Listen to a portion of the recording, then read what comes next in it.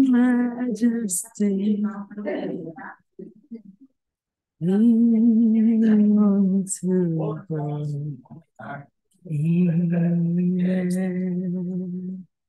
Hallelujah. Praise the Lord. I almost feel that the greetings should not be interrupted.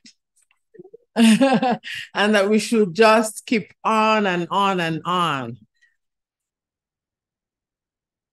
It's so good to welcome you all to this building. We are the church meeting in this building. So it's so good to have you back in this house that is for the Lord as we are. We're going to read our Psalms together again today responsively. Okay, so if you would like to stand, please.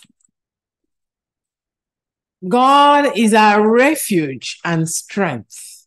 Always ready to help in times of trouble. So we will not fear when the earth quakes. Nor the mountains crumble in the sea. Let the oceans roar and foam. Let the mountains tremble in the waters surge. A river brings joy to the city of our God. The sacred home of the Most High. God dwells in that city. It cannot be destroyed. The nations are in chaos. Their kingdoms crumble. God's voice thunders. And the earth melts. The Lord of heaven's armies is here among us. The God of Israel is our fortress. Come, see the glorious works of the Lord. See how he brings destruction upon the earth. He causes wars to end throughout the earth. He breaks the bow and snaps the spear. He burns the shields with fire. Be still and know that I am God. I will be honored by every nation. I will be honored throughout the world. Together now. The Lord of heaven's armies is here amongst us. Hallelujah. God of Israel is our fortress. Now to the doxology. Let's go. Praise God from whom all blessings flow. Praise him, all creatures here below. Praise him above, ye heavenly hosts. Praise Father, Son, and Holy Ghost.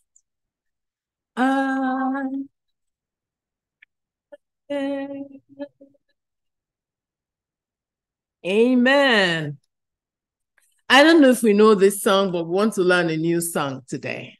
It says, leaning on the everlasting arms. It means a lot to me, and I want us to think through the words. You see, we're not putting up a performance here, and that's why someone like me can lead a song.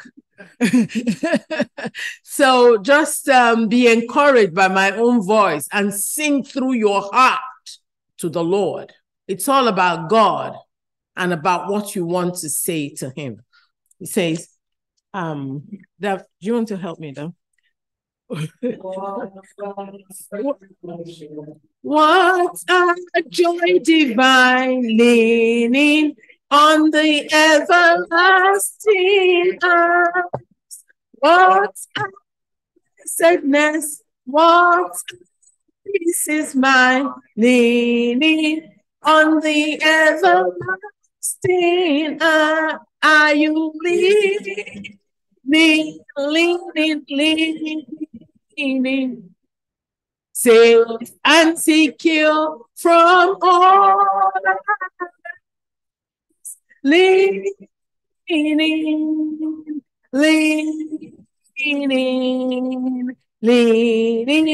on the everlasting. Second verse. Oh, how sweet to walk in this pilgrim way, leaning on the everlasting arm. Oh, how bright the path grows from day to day, leaning on the everlasting arm, leaning,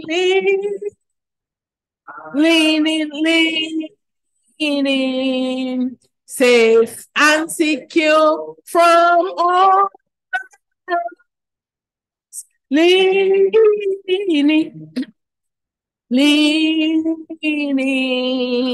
leaning on the everlasting arms.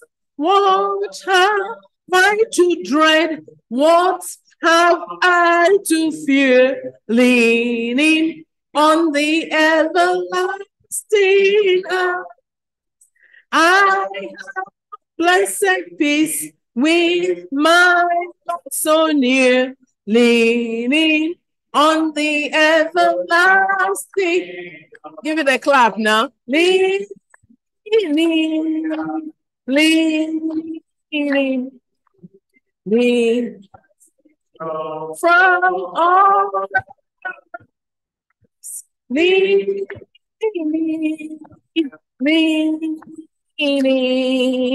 leaning on the everlasting. Leaning again. Leaning,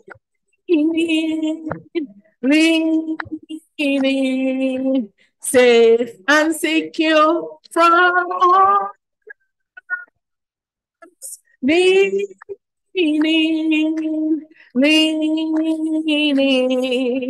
leaning on the everlasting arms. I've got peace like a river, peace like a river. I've got peace like a river in my soul. I've got peace like a river, peace like a river, peace like a river in my soul. I've got love like an ocean. Love like an ocean. I've got love like an ocean. I've got love like an ocean in my soul. I've got love like an ocean. Love like an ocean. I've got love like an ocean in my soul. I've got joy. I've got joy like a fountain. I've got joy like a fountain. Joy like a fountain in my soul. I've got joy like a fountain. Joy like a fountain. Joy like a fountain in my soul. I want us to do a little exercise now. Look through those three. Peace, love, joy. Which one are you most in need of this morning? And then we will sing. Just pick one verse. I've got peace, I've got love, I've got joy. Just pick one. And then we'll all sing it together. I've got peace. Sing your own. Peace, joy in my soul. I've got love like an ocean. Joy like an ocean. Joy like a fountain in my soul. Let's bow our heads too and talk to the Lord. Tell the Lord. Joy, peace, love. Which one is it? Just talk to the Lord about yourself this morning. Amen.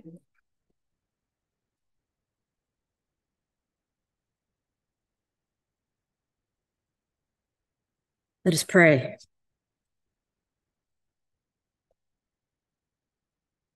O God, your word is near on our lips and in our hearts, just as your peace, joy, and love are also near. In this moment, you come to us not as fire, storm, or quaking ground, but as the intimacy of our very breath, the sound of sheer silence.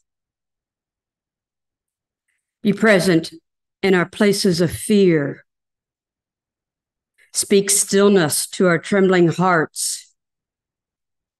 Minister to us with bread and water and rest. Then send us from that rest to be present with all who long for the beautiful promise of your good news and the serenity of your steadfast love and joy and peace. Through Jesus Christ our Lord. Amen. Please be seated.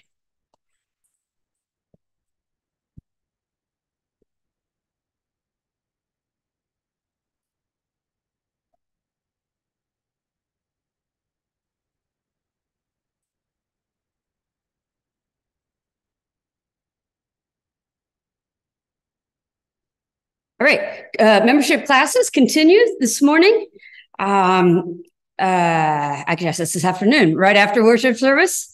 I hear there's been some good attendance there. So those of you who have been going to that, it's at Zach's house. You know where it is. Those of you who haven't been going to it, again, this is not a commitment to say I am going to be a member. This can be just a learning experience, an exploration. Even if you haven't been to any of them yet, you may still go. Again, right after worship, 2 doors down, 33 South Garland. That would be where Pastor Zach and his family live. And that's where the membership classes are being hosted if you are interested in just learning. Wednesday Bible study. We'd kind of gotten away with this announcement, and so we're bringing it back just as a reminder.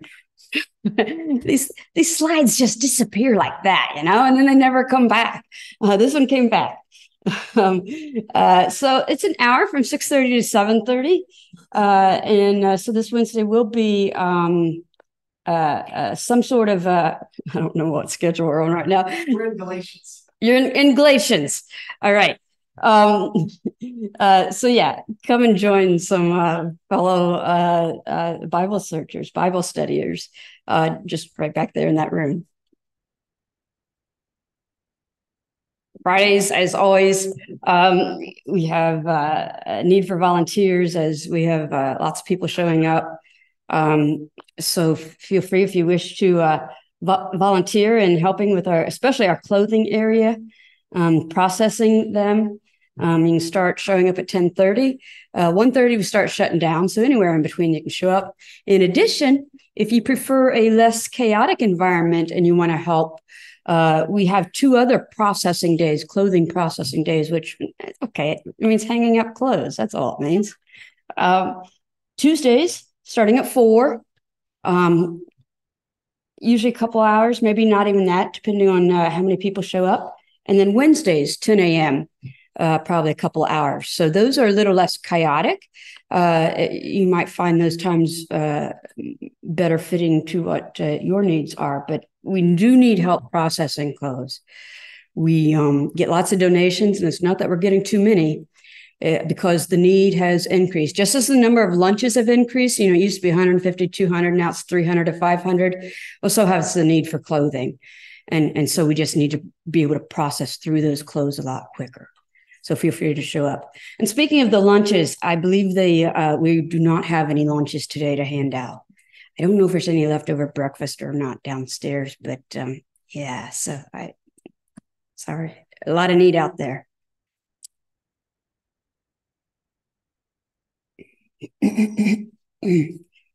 This is a save the date thing. You might think it's kind of early, but it'll be here before we know it. The first Sunday in December, December 3rd, we are having what we call a congregational council. It will be right after worship service, and we'll provide a light lunch, but it'll be lunch. And then we'll have some meeting time to discern God's direction for the church for this upcoming year, next year. Everyone is invited to attend this meeting. Now, only the members will be voting, and if you're not sure if you're a member, we'll help straighten that out during the council meeting. But everyone can attend to learn about what's coming up, and as well as give input. So that's just kind of a save the date, first Sunday in December. the second Sunday in December, we are doing a community Christmas brunch, inviting lots of kids. We'll have food. We'll be giving gifts away to kids, blessing our neighbors in Jesus' name. I heard that there's a guy in a red suit that's supposed to show up with the opportunity to take pictures with them. Some people may like to take a picture with a guy in a red suit. I don't know. So we are going to need help cooking, stuffing gift bags, setting up, serving, and things like that. So Sunday, December 10th. If you know now you can help, that's great. If not, keep it on your radar to try to keep that open.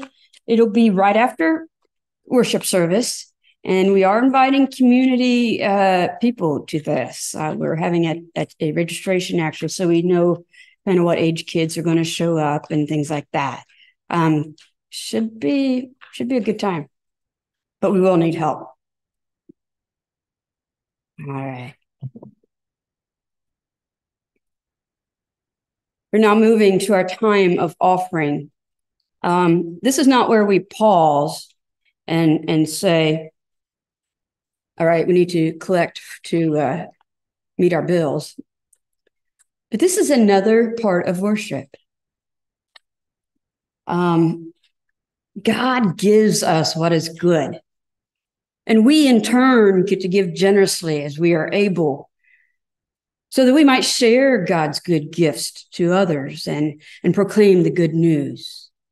And so this is an opportunity where you are able to give. Whatever it is you have to give, it might be financial resources. Or maybe that's not what you have to give. It may be lifting up a prayer to God silently during this time. Or maybe writing a prayer or praise on a card that's in the pew and placing that in the offering plate as offering up part of you. Of course, we can always offer up ourselves, our lives to God. Let us pray for the offerings we are about to receive. O God, as we bring our offerings, which are symbols of the power of this world, infuse in them the power of your world, the power of love. Through your blessing and our willingness to share, may these offerings become a source for hope and love in this church family and in the community beyond us. In Jesus' name we pray. Amen.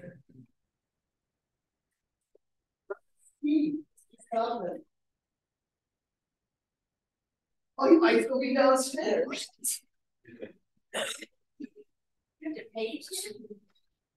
He over volunteers. The guy's wonderful that way. I saw the light. Now, I don't know that I can lead this one. I can lead the chorus, and we can start with that. Now, do you guys know the chorus? Who else knows the chorus to this song? I saw the light. I saw the light. No more darkness, no more night. Now I'm so happy, no sorrow inside. Praise the Lord. Dolores knows it. I saw the light. All right, now, my brother Steve is running to the front. Steve, after that, they're very much ready for someone that knows what they're doing a little better. Yes. I knew the chorus. Okay, this second, I gotta get some help with my friend Hank Williams, but this second.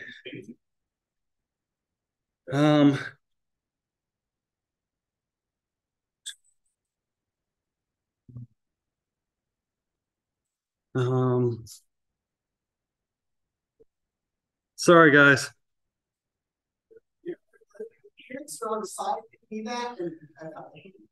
You did.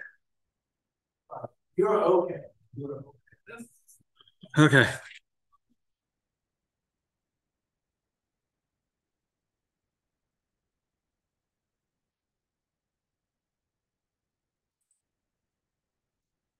Wandered so aimless, life filled with sin. I wouldn't let my dear Savior in.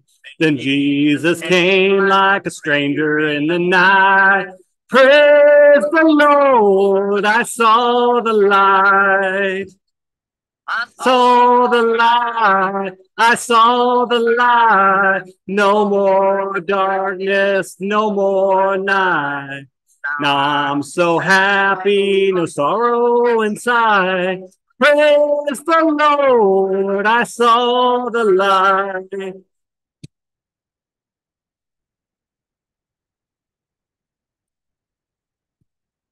Like a blind man, I wandered alone. Worries and fears I claimed for my own.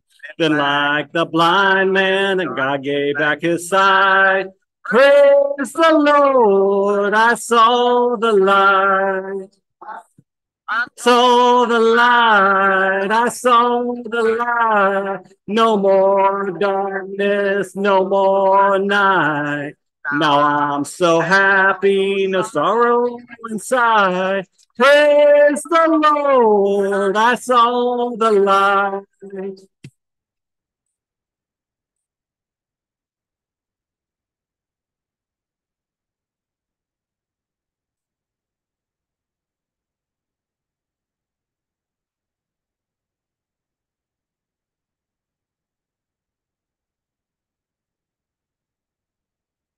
I was a fool to wander and stray, for straight is the gate and narrow the way.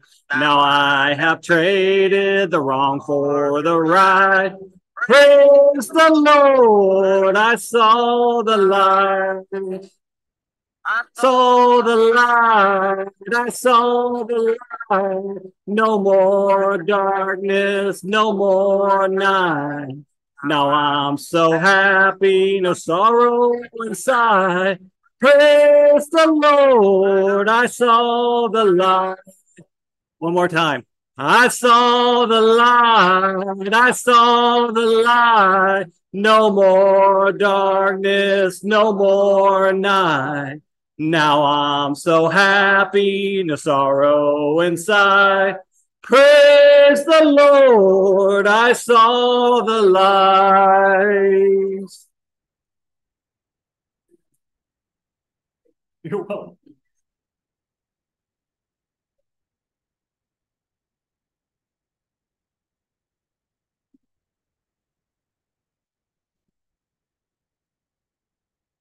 Good morning, church. If you're following Jesus, you're a priest and a king, priest and royalty, because you're his follower and adopted into his family.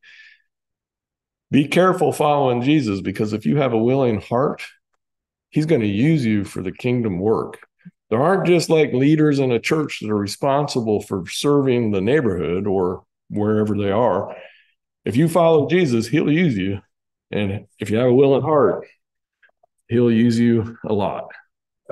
So I'm going to read us some scripture here, and may the Lord bless us with it.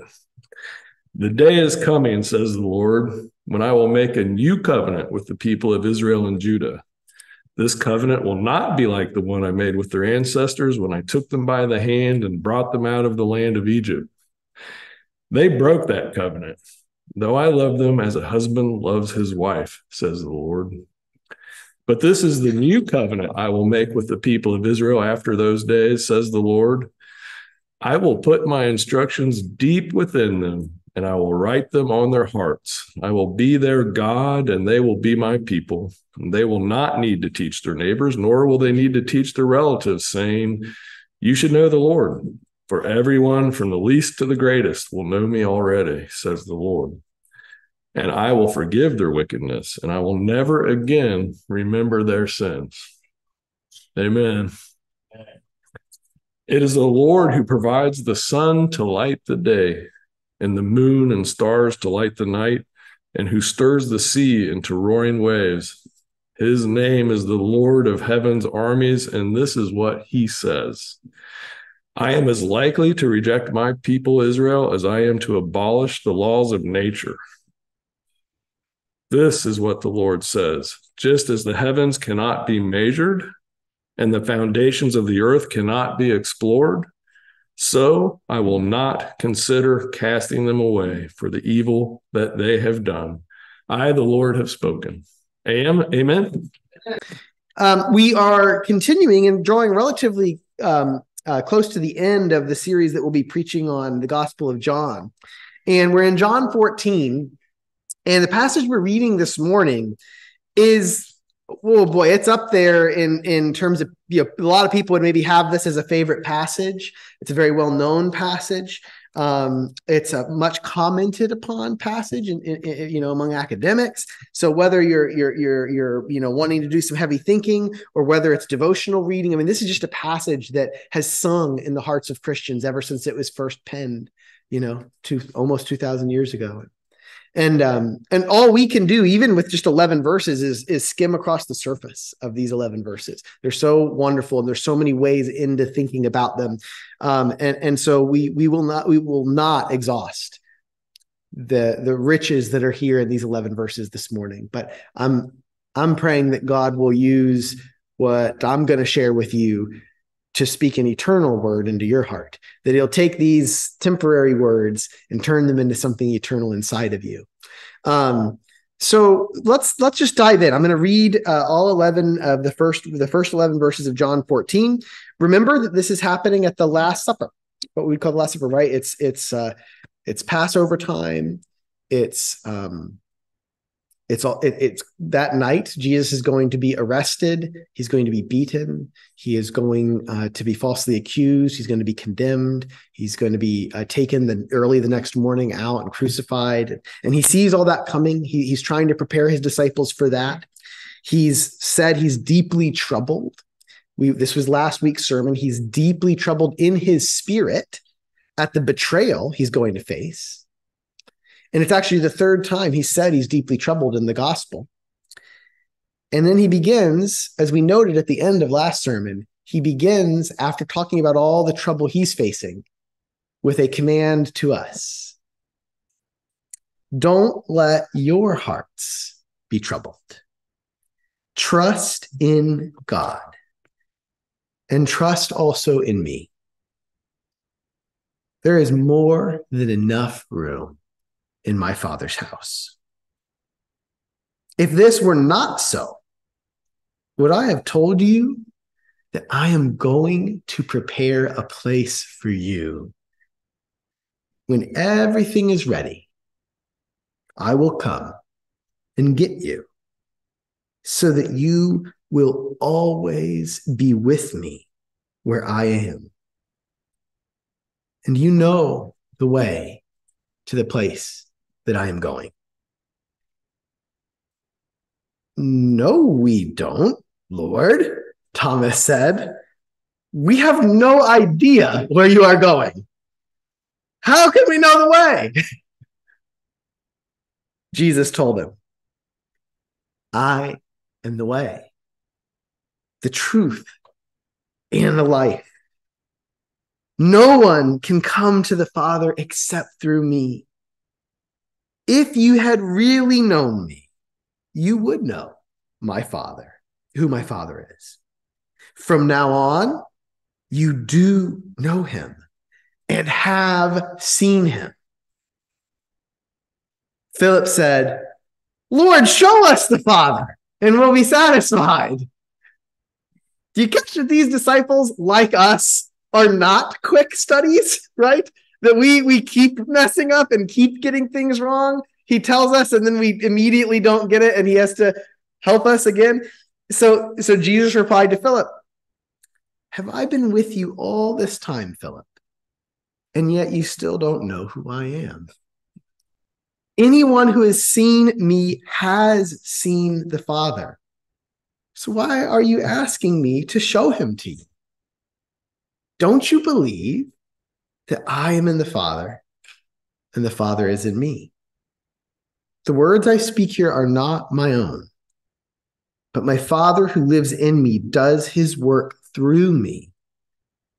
Just believe that I'm in the Father and the Father is in me. Or at least believe because of the work you have seen me do. Amen. Lord, guide our thoughts as we examine this scripture. I'm going to use as our way into this scripture. There are many ways in, and there are many moments in the scripture that could be the focal point of this sermon. But I'm going to use as our way in this well-known saying of Jesus, that I am the way, the truth, and the life. We could focus on the comfort at the beginning of that passage. There's a lot, but I'm going to focus on Jesus is the way, the truth, and the life. When you get to know him, when you get to know Jesus, you are getting to know the way you're meant to walk in this life. This is a fundamental need of us human beings. You know, an oak tree, you plant the seed, it grows, and it could grow crooked, it could fail to grow, but an oak tree doesn't have a question about what it means to be an oak tree. It's an oak tree. You know, and a dog doesn't have a kind of existential crisis about what does it mean to be a dog and how ought I to live. It sort of comes pretty much baked in. We human beings have a few very basic sort of things baked in, but the range of the sort of creature that you or I can become is incredibly remarkable. Human beings are capable of becoming monsters. We are capable of such horrible evil, of living in such terribly twisted ways that it can be shocking. And we're capable of living in such startlingly beautiful, selfless, and surprising ways that defy even the basics of biological sort of imperatives, right? That instead of seeking self-preservation, we might give our life away for somebody. Instead of holding on to that last crust of bread, we might gift it to someone else that needs it more. That human beings can live in defiance of what seem like their laws of nature. That nature is red and tooth and claw. That it's the survival of the fittest, and we have to fight for our space, and we have to compete and win. And some people do that, and other people live a totally different way. What sort of a creature is a human being? How are we meant to walk?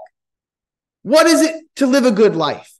My goodness, it turns out that we don't come knowing that naturally. We come with great confusion about that. And we argue with one another and we fight with one another about it. And religions and philosophies have risen and fallen to answer that question. And we Christians, we have come to know and we have come to confess that there is somewhere you can look to learn how you're meant to walk in this life. You're meant to look to a person, to Jesus Christ, who is the way we're meant to walk. And when you get to know Jesus, not only are you learning the way you're meant to walk, and we'll talk about what each of these things mean more particularly, but let me lay them out for us here in more detail first. You're also, when you get to know Jesus, learning the deepest truth of things. We have questions about how we're meant to live in the world. We also have questions about what is this world? Where are we? And what kind of a place is the universe, right? Is it a place? Is nature really red and tooth and claw? Is it a cruel place? Is it a place where the strong always prevail over the weak? Is it a place that cares about us? Is there a mind behind the universe that's looking out for us? Or is it all the product of random chance? Is it a chain of causation going all the way back into a bunch of nothingness, and it will return to nothingness, and the universe will suffer a heat death, and there will be nothing forever and ever, as there was nothing forever and ever? Is that true? Some people think it is in despair, right?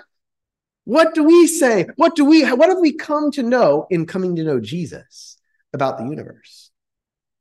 We've come to know that this universe was made by, through, and for this person, Jesus Christ. It reflects the logic, the logos of God. And if you want to know what the true nature of all reality is, if you boil it down, you need to get to know this person, Jesus Christ. So Jesus, when you get to know him, you learn how you're meant to live, the way you're meant to walk. You learn the deepest truth of all things, and you learn about the source and the meaning of life itself. Who are you? Who are you? I don't know that there's ever been a culture as obsessed with the question of identity as all our culture is currently obsessed.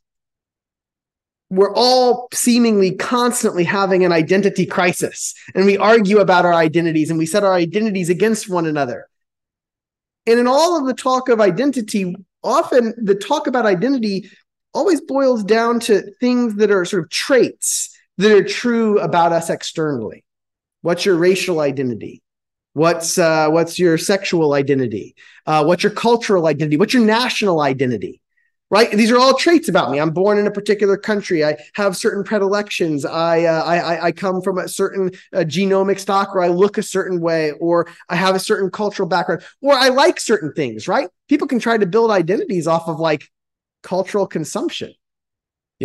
My whole identity is that I'm really into XYZ kind of music, or my identity is that I'm really into this sort of thing or that sort of thing. And so we're sort of always desperate trying to figure out who am I? And we keep trying to answer that with these traits. Well, who I really am is this thing that's true of me, or this thing that's true of me, or this thing that's true of me. And then, of course, if who I am at my deepest level are these traits that are true of me, well, how am I supposed to relate to people over here who have different traits they're not like me? And then we end up hating one another. The people that aren't like me, that don't share those traits with me. So is who you really are something that can be read off of these traits about yourself? Or here's what Scripture is telling us, here's what Jesus invites us to discover, is who you really are. Is somebody made in the image of God. Your identity is, this is a quote from Paul, hid with God in Christ. In getting to know Jesus, you are getting to know the source and the meaning of your own life. If you want to know who you are, you need to look to Jesus to learn that. Behold, I have been crucified with Christ, and I no longer live. The life I live in the body, I live by faith in the Son of God who loved me and gave himself for me. I don't have an identity that's like this own bauble, and here's a set of facts about me. I find myself in him. And so, brothers and sisters, we human beings, these are things we need to know. We need to know, how am I to walk in the world? What kind of world is this in that I'm walking in anyway? And who am I in that world? What is the source and the seat and the center of myself? And Jesus says, I am those things. To know these things, you have to get to know this person. To know the way to walk, the deepest truth about this world, and the source and meaning of your own life, you need to know a particular human being named Jesus Christ. Now, that is a remarkable thing if you think about it. To say that the way you ought to live and the deepest truth about the universe and the source and meaning of your own life is a person. What does that mean to say that? Because that's kind of a strange thing to say, that the way I'm supposed to live is this guy right here. His name is Jesus. What does it mean to say that? What, to make that claim?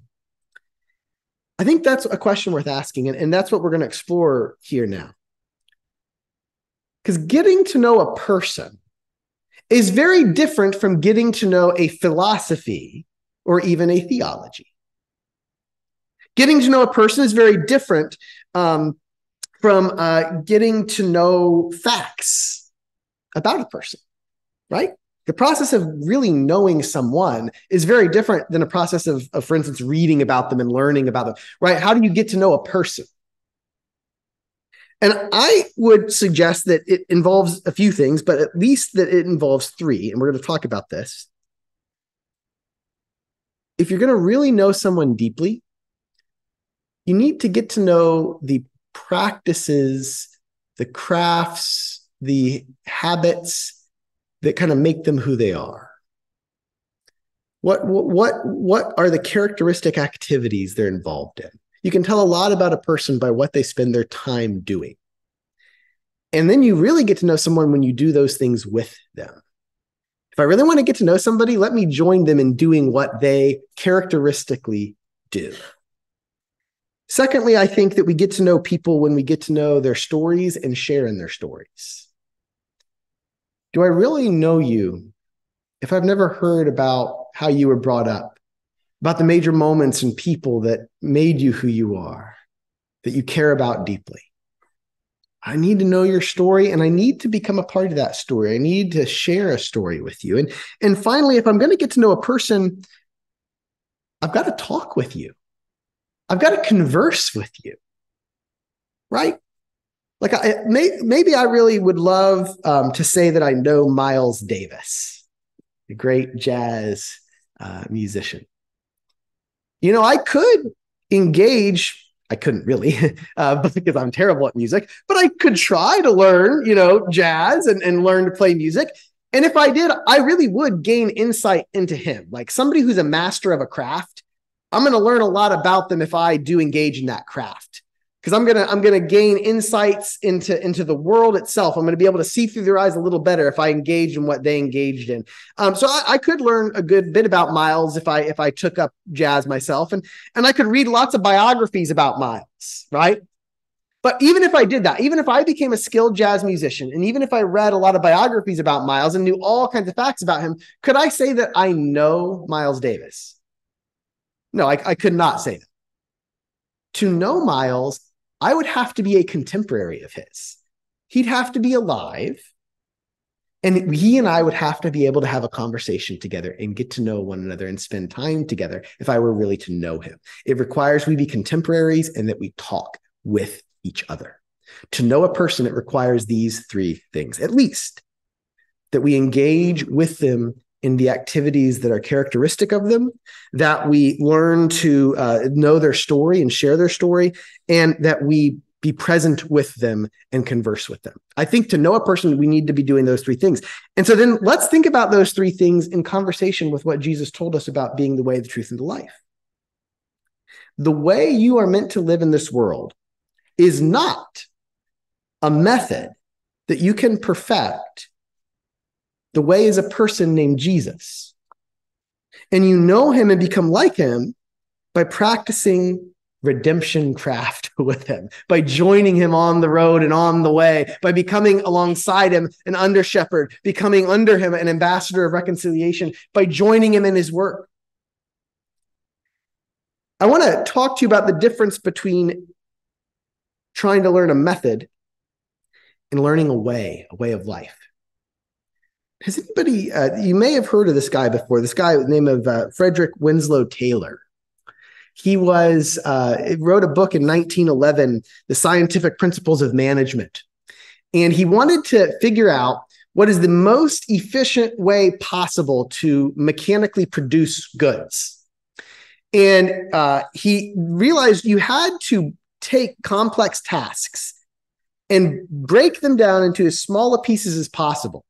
And each person then would be given one teeny part of that process.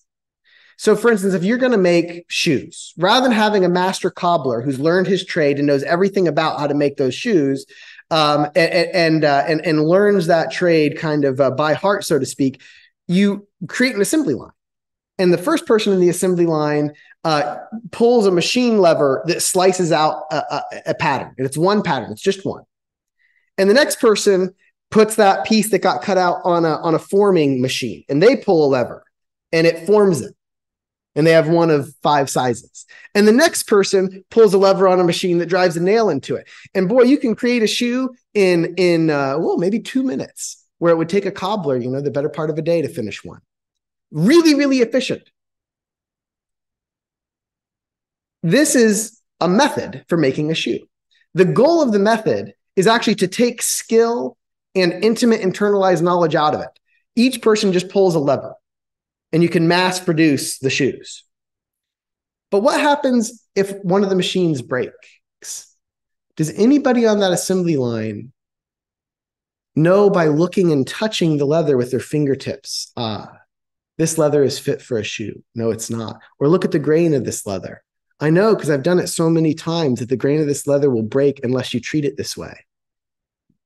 The only way you would learn that is through apprenticeship to a master who has so deeply come to know every part of his craft or her craft that they know the feel and the scent of the leather and the nails that are used.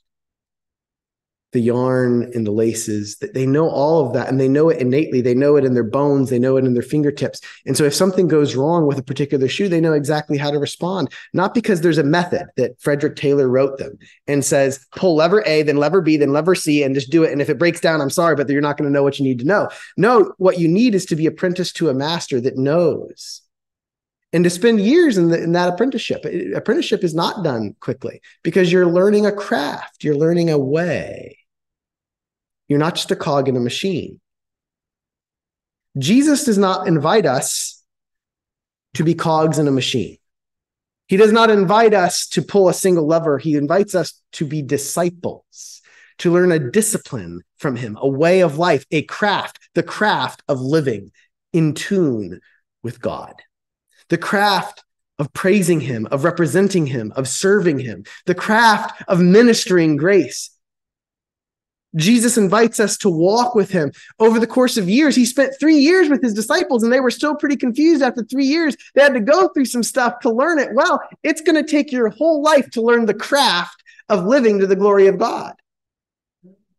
And the longer you go, the deeper your knowledge will become of him as your way. You're not learning a method from him. Okay, Jesus, what's the method? Write it down. Then I don't need you anymore, right?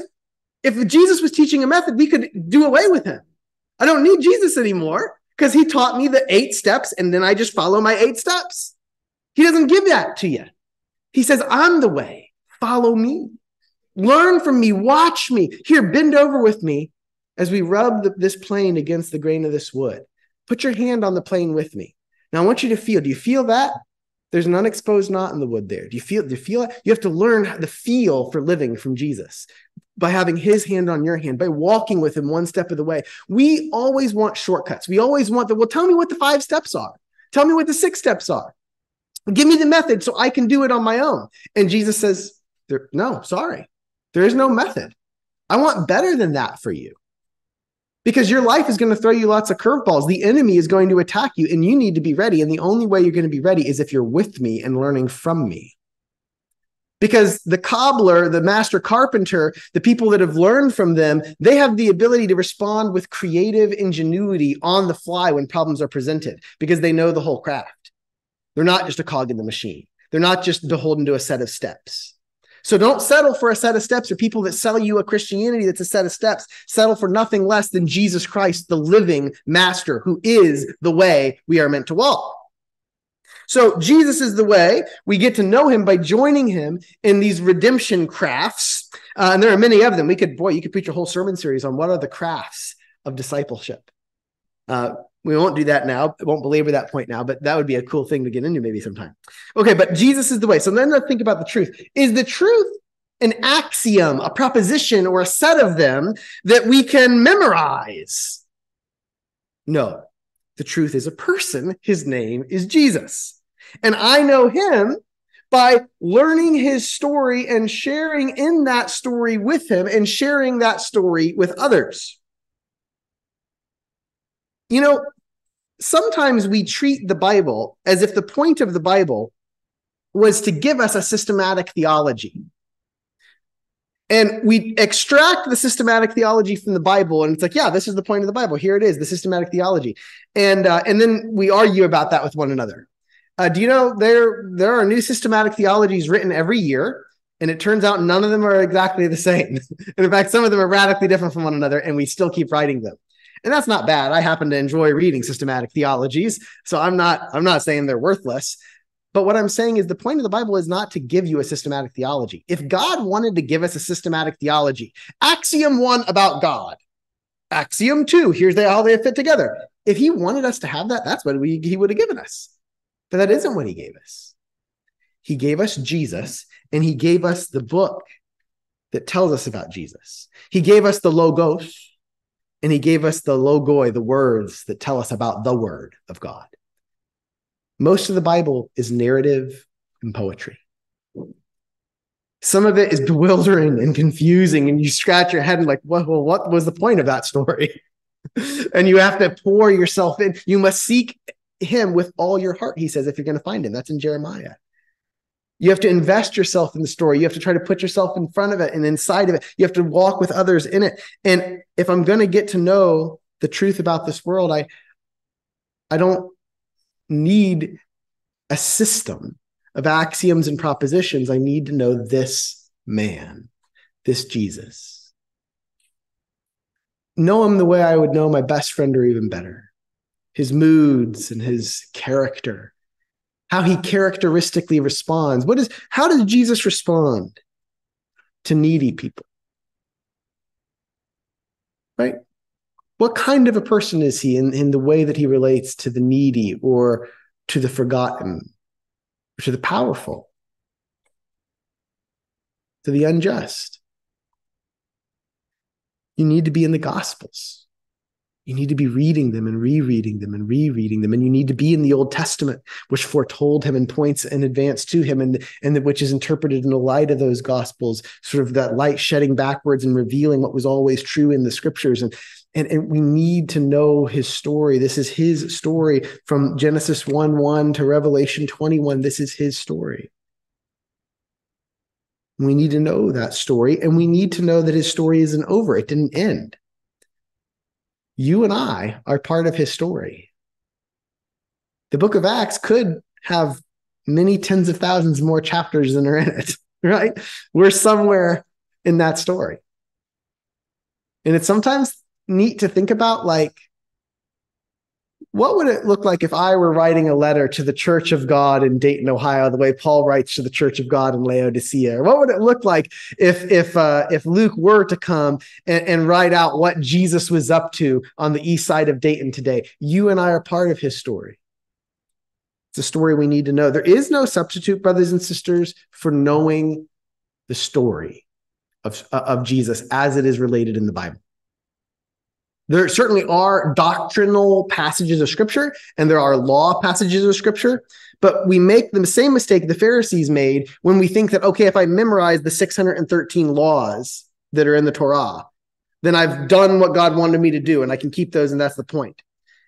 They knew all the laws. They searched the Scriptures diligently, thinking that in them they had eternal life. But Jesus said to them in John 5, you do all that. You search them so diligently, thinking you have eternal life, but you fail to recognize the one whom they were written to point to. I'm right here, and you don't even know who I am. You missed the point of Scripture because the point of Scripture is me, Jesus is saying, to help you know me and love me and follow me. And so, brothers and sisters, there is no substitute for that. We need to be reading and reading with great care and attention and patience and love the story of our Savior as it is written authoritatively and trustworthily in Scripture. Many people tell stories about Jesus in the world around us today, and some are true and some are false.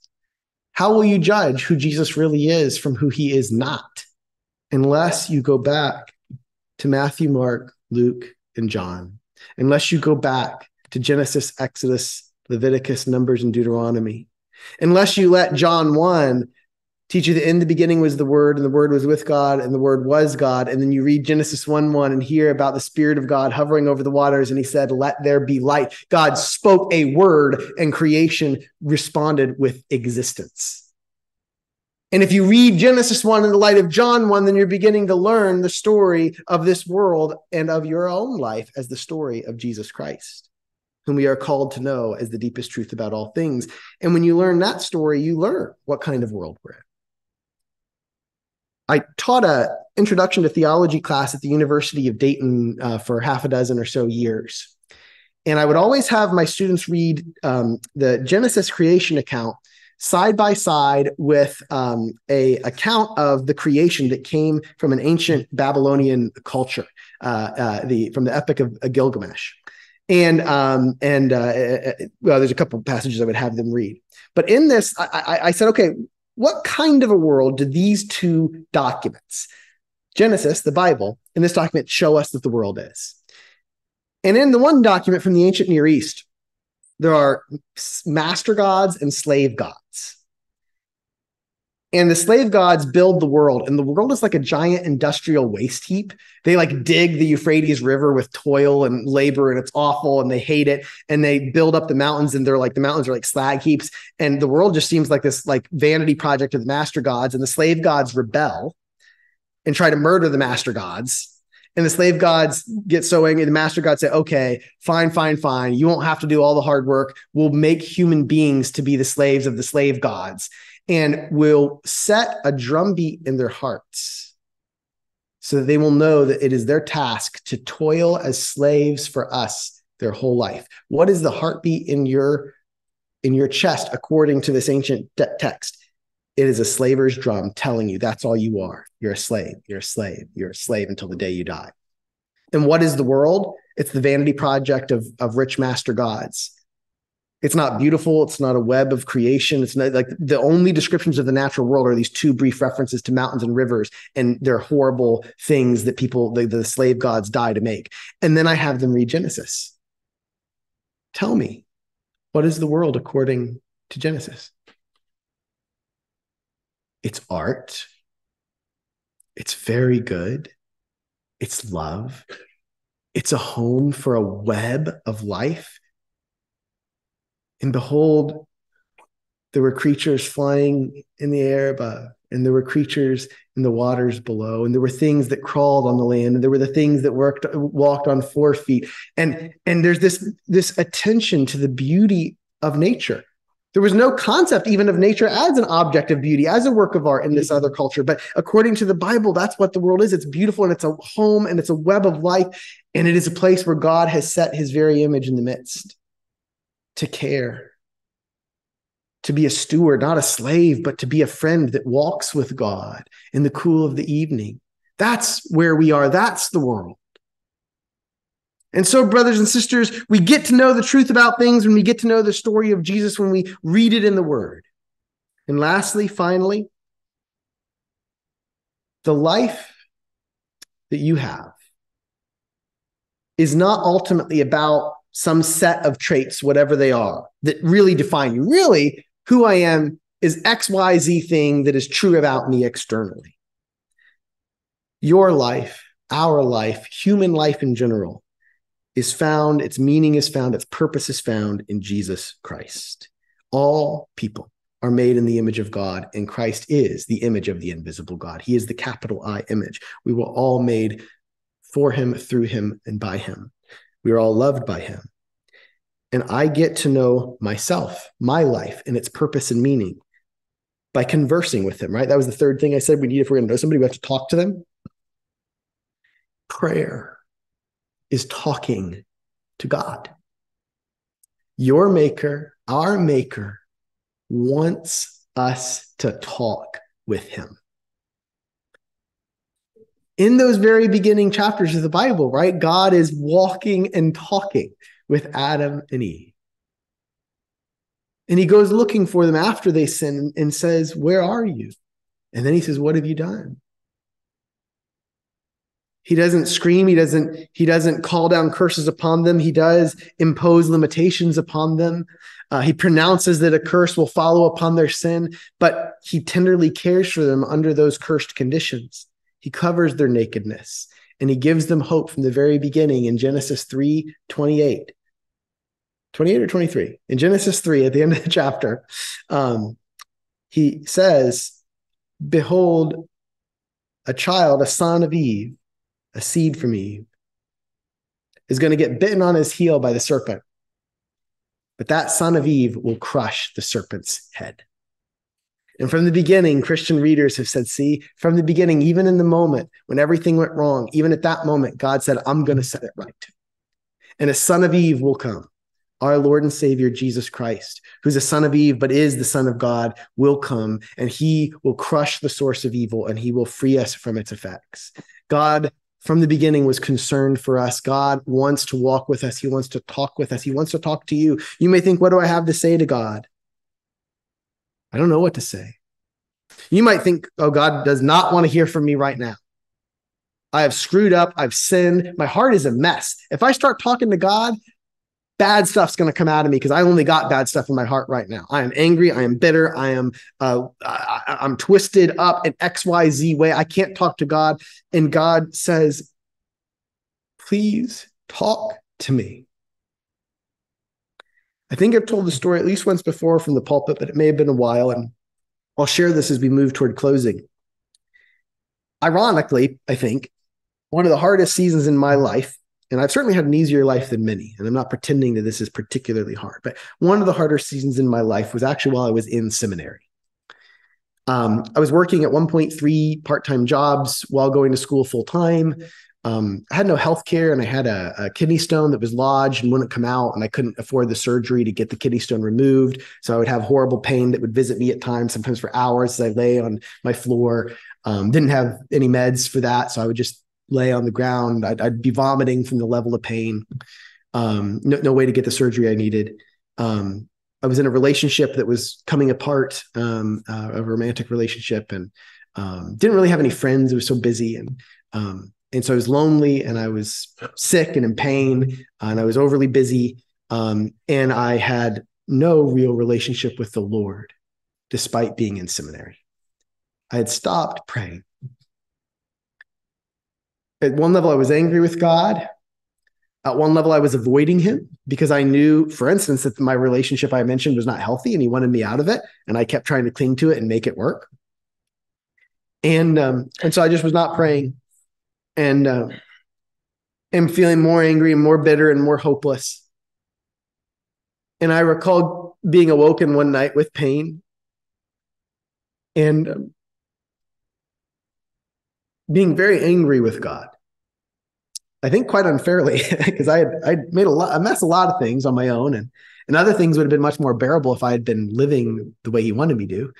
And some of the things were out of my control and just hard. But in that moment where I was in pain and it was late at night, I did talk to God angrily. And I let God know in choice language. And I am not someone that has ever used very choice language. I just, they don't fall out of me. Even if I stub my toe, I say things like, ooh, curse words don't come to me naturally. I used them that night. I don't know if I've ever felt quite the way I felt that night. And I was really angry with God, and I let him know that. And something really amazing happened. It literally took 2 minutes of me kind of yelling at God for the Holy Spirit to descend in an almost palpable way. In this sense of God saying, I'm so glad you're talking to me again. So glad you're talking. Even if it was to yell at him. And then all it took was 2 minutes of yelling at him for me to be a puddle of tears and saying, I'm sorry, God, I'm sorry I was yelling at you. I'm sorry I wandered away from you. I'm sorry that I haven't listened to you about that relationship. I'm sorry, and the Father just pouring love onto my heart. And because he wanted me to talk with him. And so I began praying again, and I began listening and trying to do what he was telling me to do. And wouldn't you know it, at the time, the ACA, the Obamacare Act, had just gone into effect, and it had a provision where you could go back on your parents' insurance. And so I was able to go back on my parents' insurance, and I got a surgery that I desperately needed, and I ended that relationship with that girl, who was a wonderful girl. We just weren't right for each other, and we were trying to stick it out in a way that we shouldn't have, and things got much, much better. And my last year of seminary was still really hard, but it was so much better. There were some practical reasons for that, but the big reason was I was walking with God and talking with him as I walked with him. And so I could bear the fact that I had no money and couldn't replace the car that had broken down, and had to beg rides everywhere or ride the bus and had to scrounge change for that. And could bear I still had all these problems, but I could bear them because I was walking and talking with God. Brothers and sisters, Jesus Christ is the way, the truth, and the life. He is the way, the truth, and the life. You don't have a method. You have Jesus. You don't have a philosophy that answers every question. You have a Lord who walks with you through every season. Walks with me and talks with me. And you don't have some cobbled together identity of XYZ traits that you happen to have. You have a best friend, a savior, a master, a Lord, and a redeemer. And he is your identity. Jesus Christ is who you really are. You were made for him and he died for you. That's what we have in Jesus, the way, the truth, and the life. And we are his disciples. That is who we are. He restores us when we fall. He helps us. He loves us. He's patient with us. He knows the best for us. And we get today to come to his table. This is his table set. He set it. He set it through the hands and the feet, the mouths and the efforts of various people in this church who baked bread or poured juice, set out the tablecloth, or got ready for today.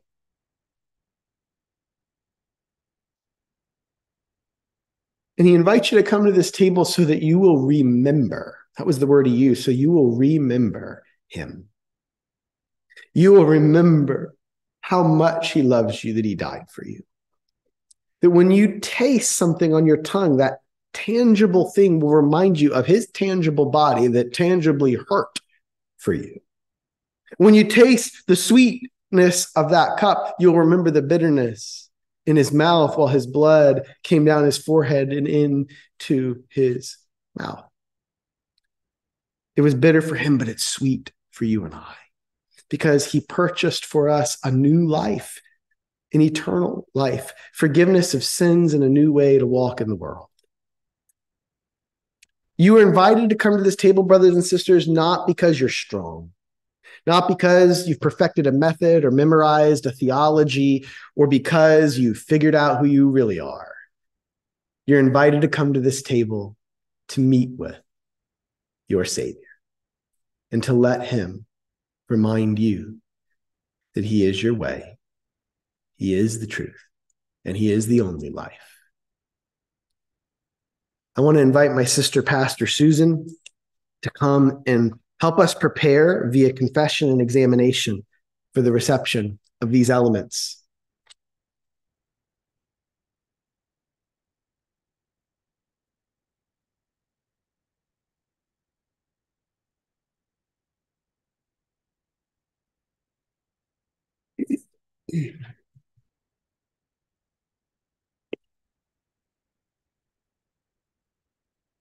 In 1 Corinthians, Paul writes these words. So then, whoever eats the bread or drinks the cup of the Lord in an unworthy manner will be guilty of sinning against the body and blood of the Lord.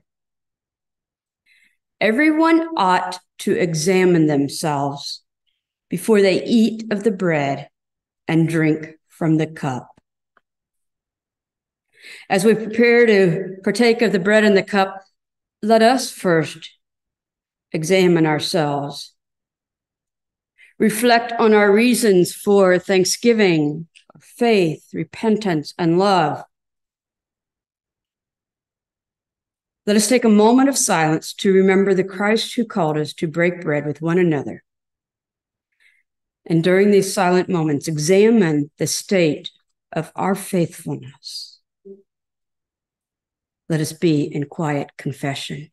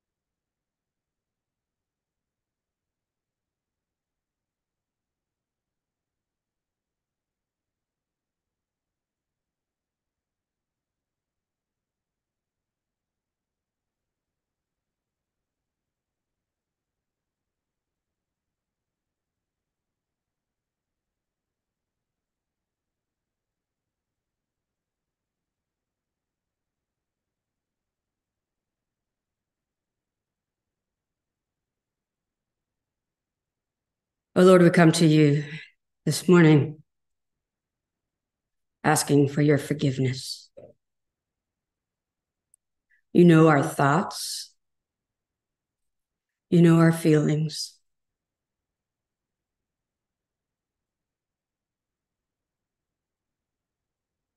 And so for our shortcomings, Lord, please forgive us as we prepare to take the bread and the cup.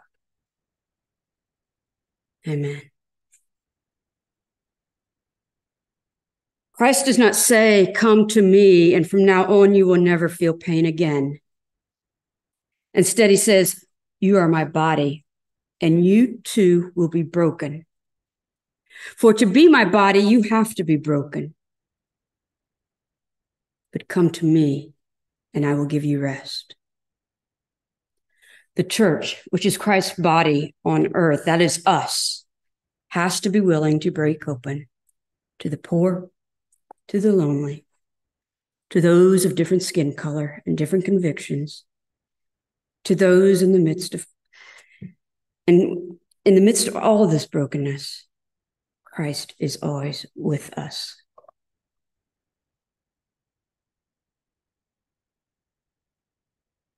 Let us now symbolically gather at the Lord's table by partaking of the bread and the cup. As the song plays that you'll hear shortly, you will come forward and take the bread and the cup, take it back with you, and wait. And then at the appointed time, Zach will lead us in the partaking of the actual cup and bread. Yeah.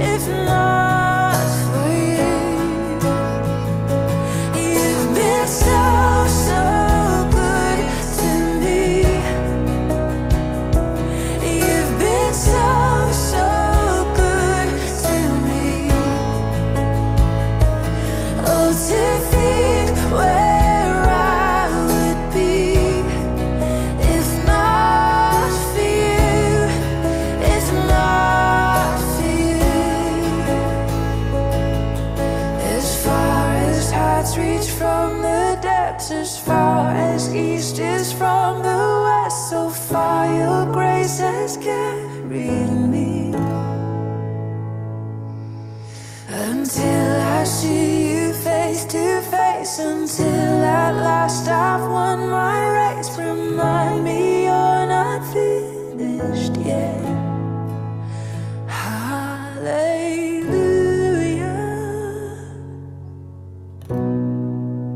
hallelujah,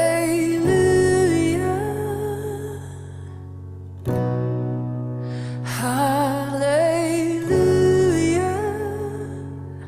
I live in remembrance.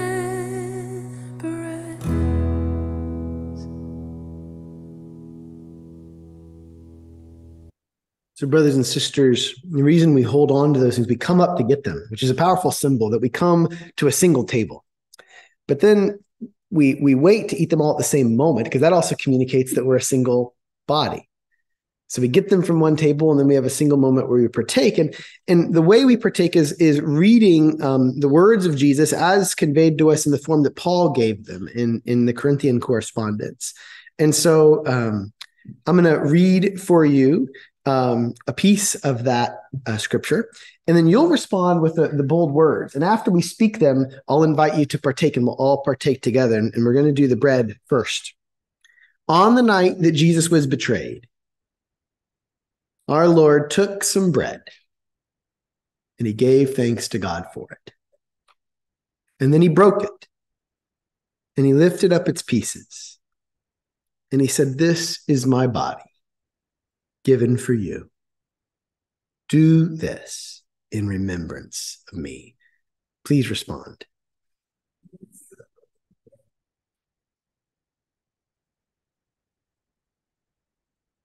Partake, remember, proclaim, and enjoy your Lord.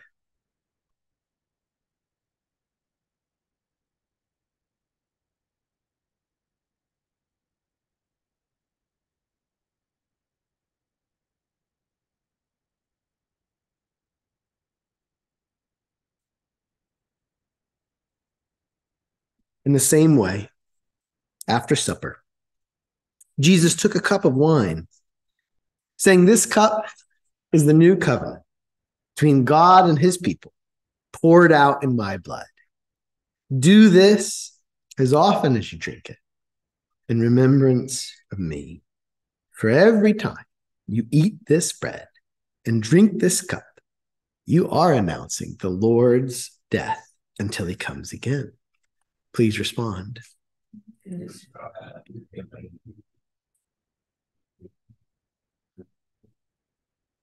Partake and remember.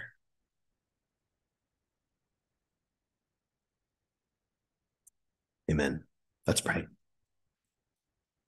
Heavenly Father, we love you, and we thank you for the life that you have given us in Jesus Christ. We pray that you would help us to walk you as our way, to know you as the truth, and to live you as the life. May we stick close to you in every moment, hard and easy, joyful and sorrowful. Reflect you in all things and grow closer to you every day. We want you to be glorified in our lives and in our life together as a church. We want you, Lord God, to unleash your glorious, wonderful, loving power through us into the world around us. We want to see, Lord God, your kingdom come. We want to see your will be done on earth as it is in heaven. And so, Lord God, we have announced through this cup your death, waiting until you come again, when the kingdoms of this world really will be yours, fully at last, recognized by all as such. Bless each one here. I pray these things in your name, God. Amen. I was passed a note just as we were together, and it's heavy on somebody's heart, and it may be more than one person. We're coming up on an election day, and we don't go in for politics here, but this person really wants us to be praying about the vote on the abortion issue that's coming up. And so I invite us to pray about that, and we'll pray about that together. Whatever governments decide, in whatever wins on a voting day, you and I are called to be radically on the side of life, who is Jesus Christ. We are called to adopt, to care for, to advocate for the vulnerable and the weak, the children not yet born who are known in their wombs by God and precious to him, by mothers who are racked with grief, who don't know what to think, what to do in hard situations. We are called to a universal compassion. We're called to be on the side of life, everybody's life. There are very messy situations in this world. We are called to bring kindness and life and hope to all of them, to let people know that death doesn't have to be the option, that violence doesn't have to be the option.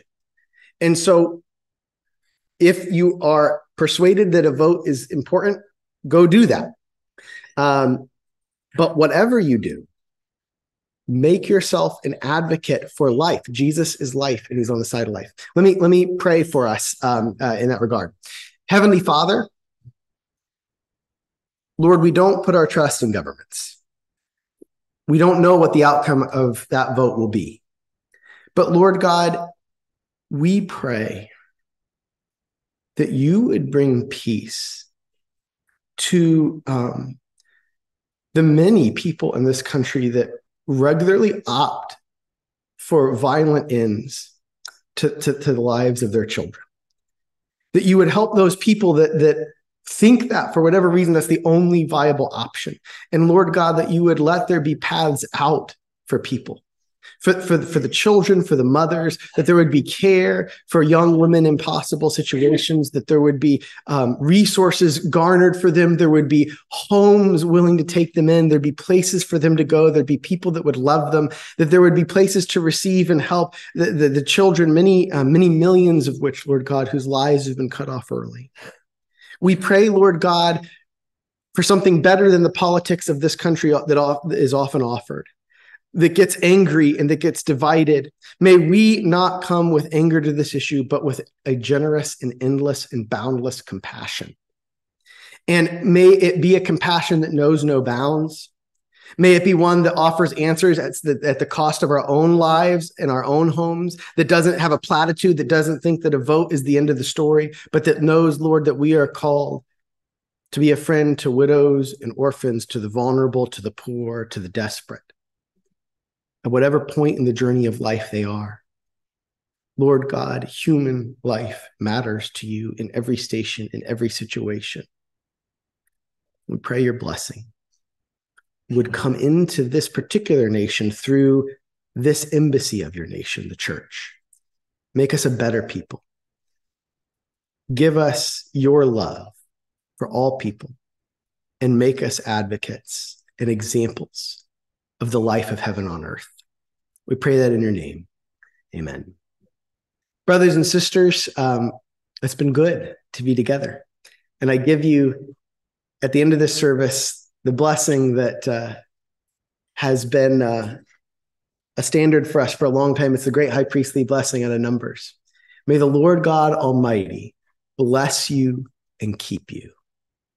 May the Lord turn his face to you and be gracious to you. May he lift up his countenance upon you and grant you his everlasting peace. Go forth in that peace, brothers and sisters. Amen.